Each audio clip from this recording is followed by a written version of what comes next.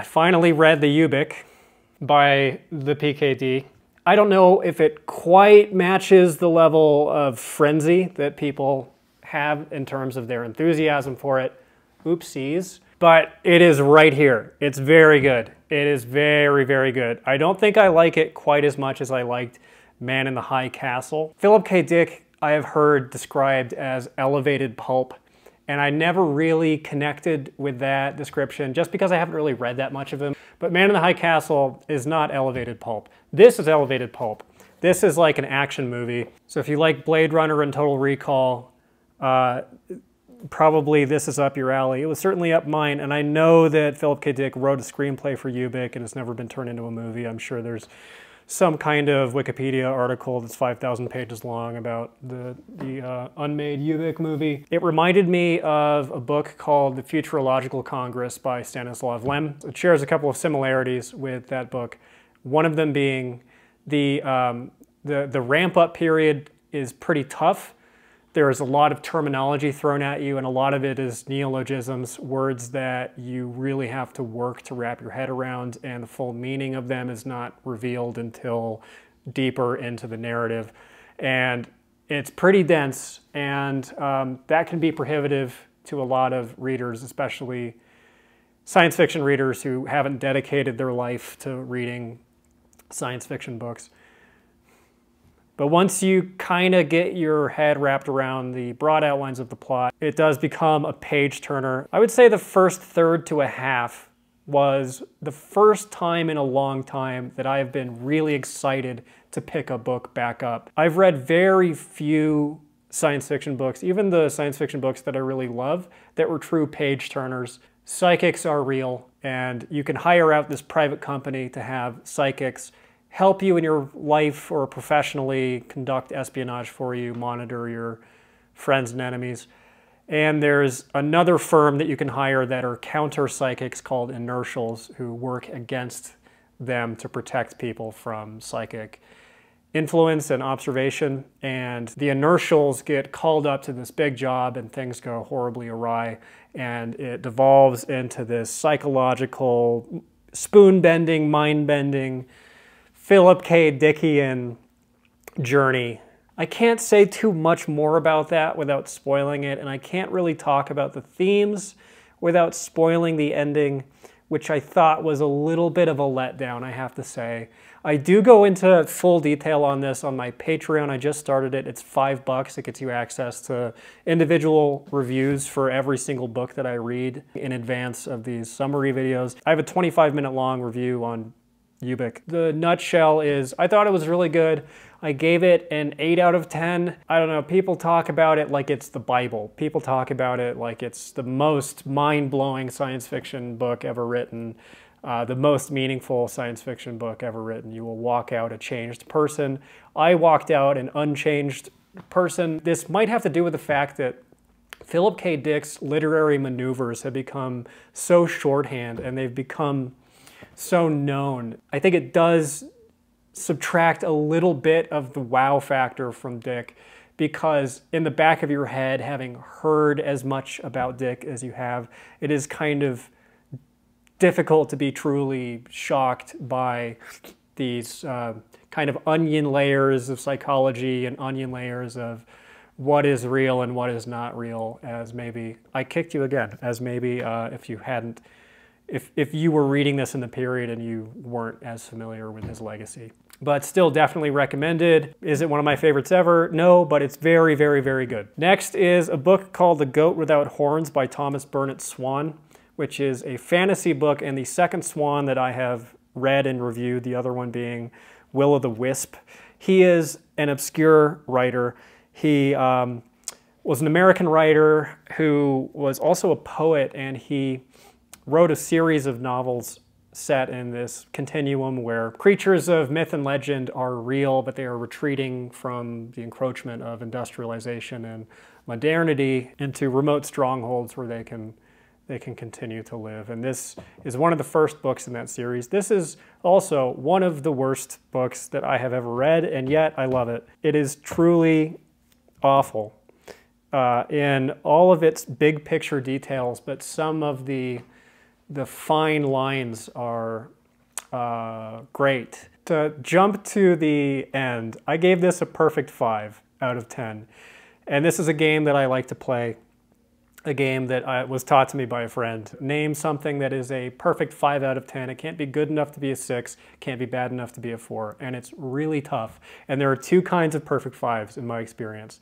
There's the true 5, which is just neutral all the way through, and then there's what I call the quantum 5, which is peaks and valleys, high highs and low lows that equal out to a 5. This is the most extreme quantum 5 I think I've ever come across. The lows are like Mariana Trench abyss level lows, and the highs are great. He was capable of producing beautiful writing, and there are some relationship details in here and some love scenes that are, I think, some of the prettiest that I have read. And then there is this element of grotesquerie and farce and stupidity that suffuses the entire book that is kind of unique to it. The story is told from the point of view of a dolphin. We're already off with a bang. Dolphins are sentient, dolphins have language, and they also have an oral history that includes the history of the human species. They remember through their oral traditions their time as land-dwelling mammals before they evolved into an aquatic species. They travel around in big pods and they tell each other these epic Homeric tales about the history of the land dwellers and of the dolphins. That part is actually pretty cool. That's just the first part. And then one of the dolphins, named Gloomer, who's depressed, breaks away from the pod and goes to live in the lagoon on this tropical island that is also inhabited by a beautiful English aristocratic woman with enormous breasts and her 15-year-old daughter. And I include the detail that just made you perk up in your seat because that really is the focal point, or points, I guess, of most of the book, as it kind of was with Will-o'-the-Wisp. So this woman who lives on the Caribbean island puts out an ad in the paper in England for a tutor for her daughter, and it's answered by a college student who's 20 years old and named Charlie Sorley. And Charles Sorley was a real-world figure. He was a poet who died in the First World War, and I'm sure he would have been thrilled to wind up being portrayed in this book as the pseudo-erotic companion of a talking dolphin. Charlie comes to the island, makes friend with Gloomer the dolphin. They go traipsing around on adventures through dangerous narrative terrain that actually I probably won't even discuss on YouTube. It gets so hairy and weird.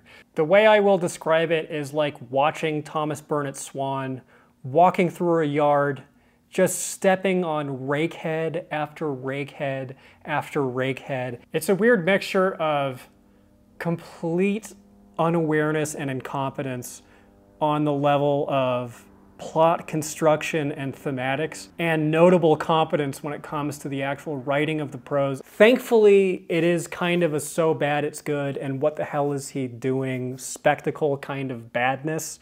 Otherwise, I don't think I would reserve any praise for it at all, because it's just simply so weird. It's like an X-rated version of some Disney TV movie daytime thing about a talking dolphin and his friend. There's also a 20+ minute review on the Patreon of this if you actually want the full details. And then we wrap up with The Midwich Cuckoos by John Wyndham.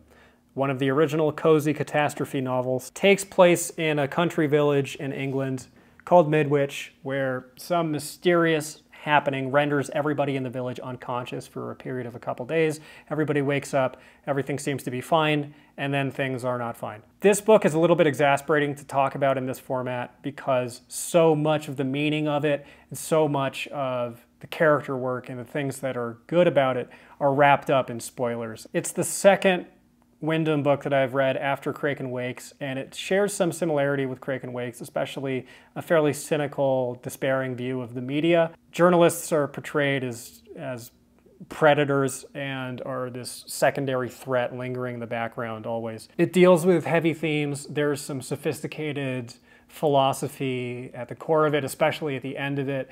And it has an interesting gender dynamic that I can't, again, say too much about without spoiling at least the first big reveal. But it has a lot to say, seemingly, about the relations between men and women. And the book is portrayed sometimes as being sexist, and in some elements I think that it probably is.